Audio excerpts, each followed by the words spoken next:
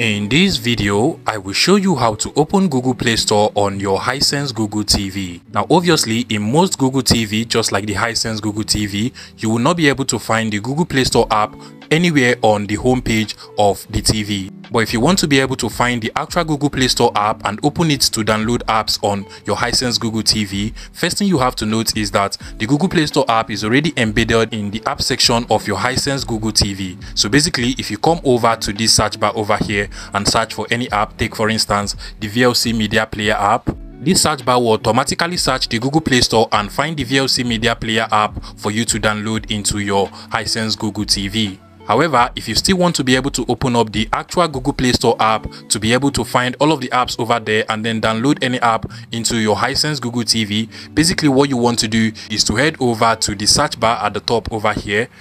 and then just go ahead and search for Google Play Store from this search bar over here and then scroll down to the search icon at the bottom over here, and automatically this should open up the actual Google Play Store app for you on your Hisense Google TV. Another way to actually do this, from the home of your Hisense Google TV, you want to scroll over to the settings icon over here, click on the settings icon, then scroll down to where you have apps over here, click on apps. Now scroll down again and click on see all apps, then scroll down again until you get to show system apps, click on it, and then just scroll down from over here until you find the Google Play Store.